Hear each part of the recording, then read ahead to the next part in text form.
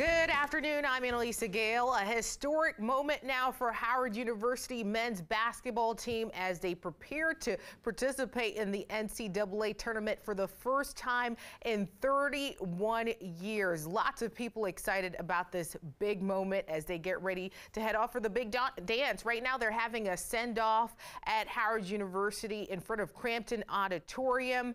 Hopefully we'll have a live picture there in a second. It's right over my shoulder there. You can see it. Lots of students gathering there to watch them go as they prepare for this historic moment. A lot of the team members are actually from the DMV, so exciting day for the DMV there to see them as well. The coach, head coach Kenneth Blakeney, has done a remarkable job with helping this team, leading this team into this moment. We know in 2019 he joined the team and he's been doing such a great job. He had recruited at one point a 5-star recruit, Makur Maker, and Makur Maker went on to play for the G League with the Wizards.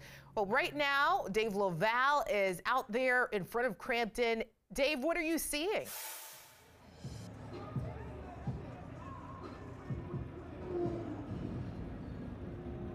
Good afternoon to you, Annalisa. I can tell you it is a festive atmosphere outside Crampton Auditorium as you have fans gathered here as the Howard Bison men's basketball team just arrived, getting ready to put their gear on the bus, board the bus for Dulles International Airport, and the first round matchup with #1 Kansas in the West Regional of the men's NCAA basketball tournament. Let me step out of the shot for just a moment. And right now, the crowd, the crowd has moved over away from this celebration to greet the basketball team as they get on the bus. And again, they're going to head to Des Moines, Iowa, where they will play top-ranked Kansas Thursday afternoon at 2 o'clock. Howard enters the tournament as the MEAC champs with a 22-12 record. Kansas, the winners of the Big 12, come in at 27-7, the defending national champions. And it has been 31 years since the Bison have been to the NCAA tournament, and they got crushed by Kansas back then. It's the last time that the Bison advanced to the tournament. This time, though, I spoke to the players about 40 minutes ago as they wrapped up practice. It's a different atmosphere, obviously a different time, and these players today honestly believe they have what it takes to pull off the upset. And if you're wondering if a #16 seed, which is the last seed of that region, has ever knocked off a #1, it has been 5 years since that happened. You may recall University of Maryland, Baltimore County took out top-ranked Virginia just 5 years ago. Matter of fact, it'll be 5 years ago on Saturday that happened. As I said, the players, they feel confident, the coach feels confident, everyone around here. It's a different atmosphere, if you will, because of the fact that so many years ago when they were last in the tournament, #16s, #15s, even 14s barely had a shot against the top 3 teams in the region. But to show how there's become parity over the years, you see a lot more 15s knocking off a #2 on opening day. But you've only had that one time where a #16 has pulled off the ultimate upset. Again, that was 5 years ago. The players, step out of the shot again for you.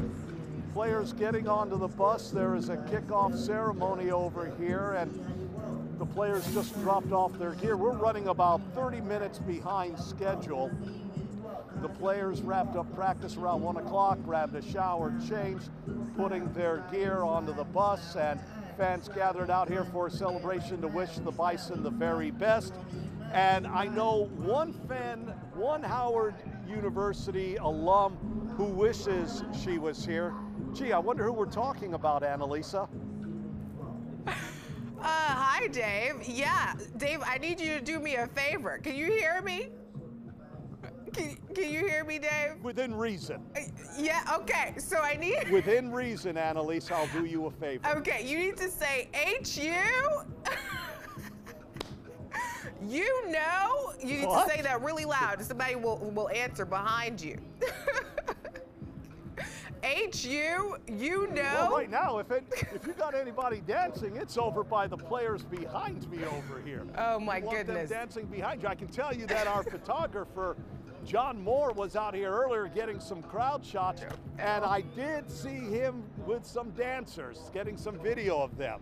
So you will get your wish. As for right now, to be honest, I don't think you can pull anybody away from that kickoff celebration behind me as the players get ready to head to Dulles International Airport. Yes, Dave, you have to find me a student who went out there today. Some of them may be skipping classes just to participate. One more time, Annalisa, say that one more time, please. Yeah, you have to. Yeah, hopefully we'll find a student soon who may be skipping class to be there for that celebration. Well, I'll tell you what,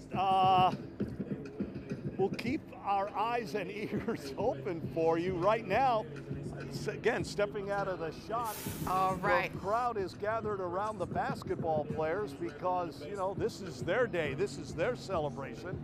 You know, it's been a long time coming. Think about it. Think about it. The last time that Howard University went to the NCAA men's basketball tournament, these players weren't even born. And in some cases, you know, their parents may have been infants at that time. So it's been a long time coming.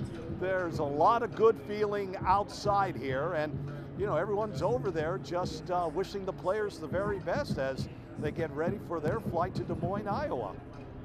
All right, thank you so much, Dave. And head coach Kenneth Blakeney, he played for Duke at one point in the NCAA tournament. So lots of exciting things happening there at Howard University, especially for head coach Blakeney there. We'll have much more on this coming up in our later shows. Stay with us. You're watching DC News Now. We'll be right back.